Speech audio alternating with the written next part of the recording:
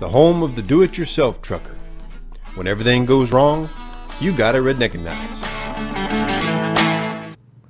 So I just got a question on the Facebook Live. So does Ohio have a automatic restriction on their CDL? What do you mean an automatic restriction? Like you can only drive trucks that have automatics?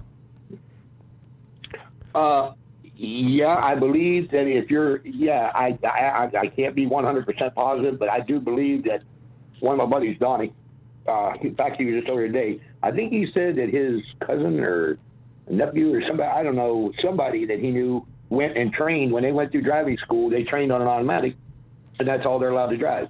Right. So in order to drive, to get a job with a company, if they've got manual transmissions, you have to go be recertified and train and get recertified to drive a manual transmission. Crazy, right. Huh? Yeah, isn't that crazy? And that's so funny to me. Yeah.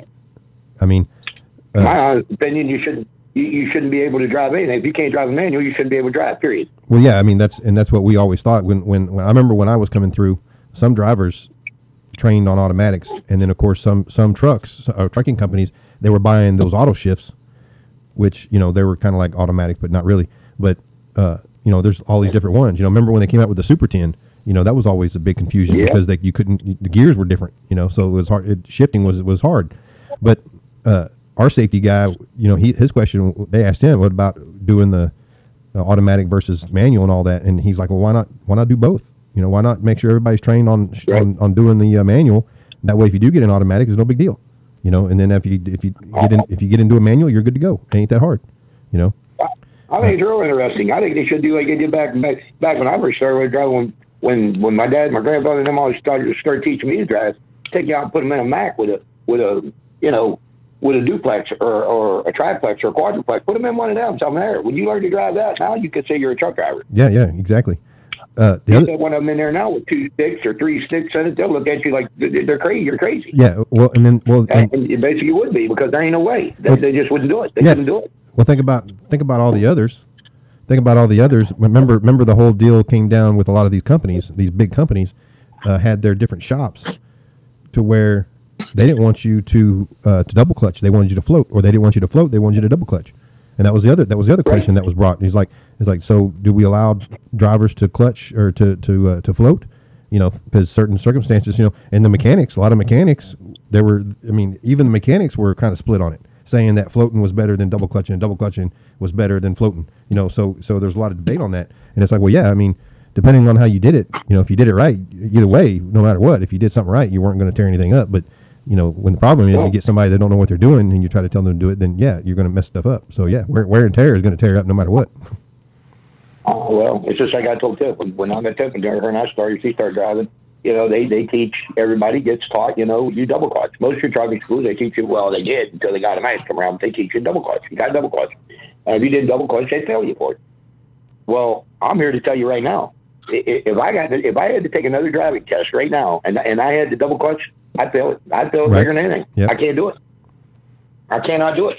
I float shift all the time. I touch the clutch when I start, and I push the clutch if I have to stop. But other than that, I can go anywhere I never touch the clutch. Unless it's just to touch the toe on it to kick the take off or something, or reach over to keep the foot or foot, whatever. But I can't double clutch. If I double clutch, I'll grind gears. I'll miss gears. I can't do it. Yeah, too many years of float shifting. So the only way you'll use the clutch is if it's in your left hand, then, right? That's the only way that you can use the clutch. That's right. It's crazy, but it's and what mechanics. If they're a good mechanic at all, a mechanic will tell you. Me from working on my own truck and as many years as I am, anytime that you break that clutch loose from the flywheel, you're wearing on that clutch. Right.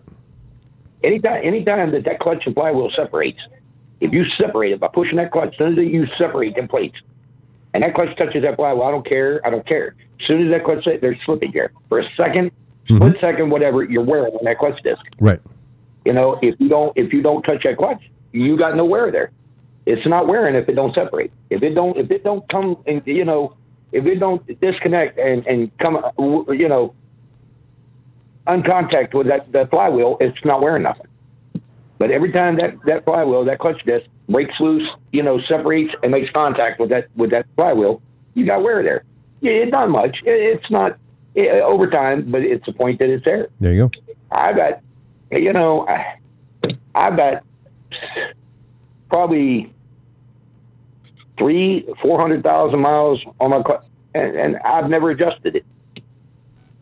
My clutch has not been adjusted. I put it in there.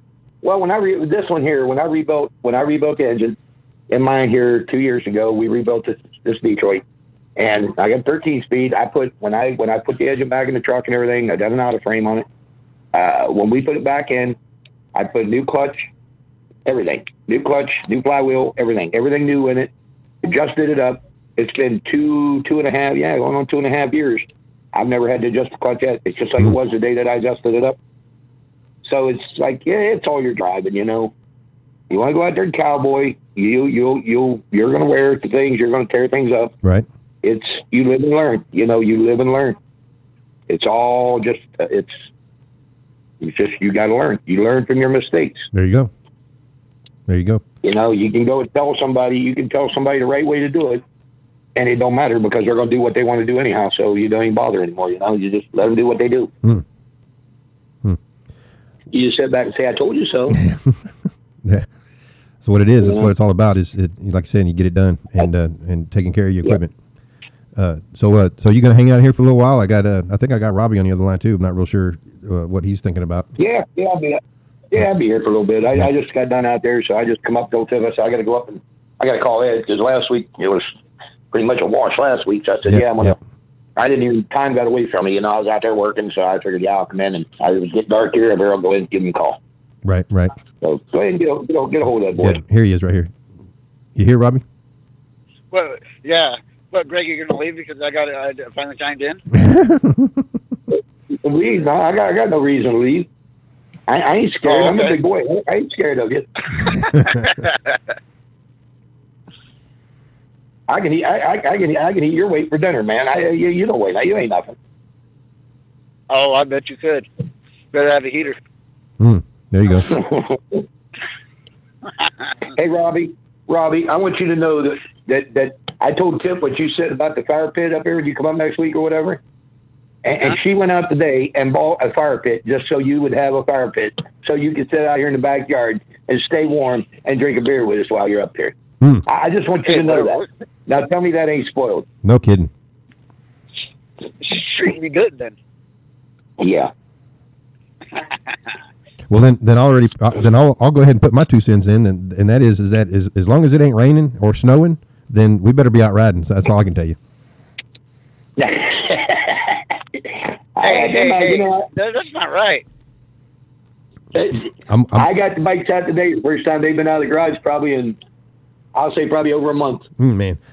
And I pushed them out of the garage backwards and set them out there in the driveway side by side, all 3 of them.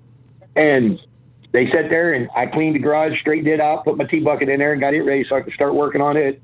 And I put the Kawasaki up in the building over there, the Vulcan. I put it up in the shed out of the way and put the 2 Harleys in the garage behind the T-bucket. I'm thinking, I started them up long enough to pull them up in the garage and shut them right back off. Yep. And that's the most they've been running in I bet you probably a month and a half. Man.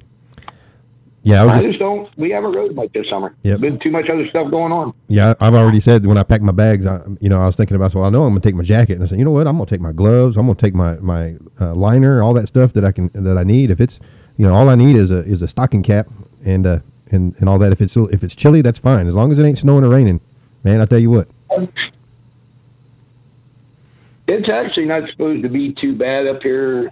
October, they're calling for in the 70s up here. I think I think the second one, the day of the week. I think they're calling for like 70 degrees up there. Yep, it's so in the mornings out here now. Have we just raised? Yeah, in the mornings down here every morning it's like 77, 78 degrees every morning here when the sun first comes up, and it's nice. It's nice to get out and ride at that time. Yeah, it's been 70s here in the morning, and it gets right up. It don't take nothing. It's right up in the 80s. Today it was 80, 81, 83, something like that. I don't know. Too damn hot for me. Damn. Be all right, maybe get about 65, 70 and stay there year round. I'd be good with that. Yeah. Meanwhile, I'm down here. That's warm. It's warm enough that I'm comfortable, and it's just cold enough that it keeps Robbie away. Oh God! It's still been in the triple digits back in Phoenix. Yeah, I mean, it's always in the 90s. Every day it starts out at like 78, 79, and then by noontime it's already like 92, 93 down here. Mm. Yep. Good stuff. Hey.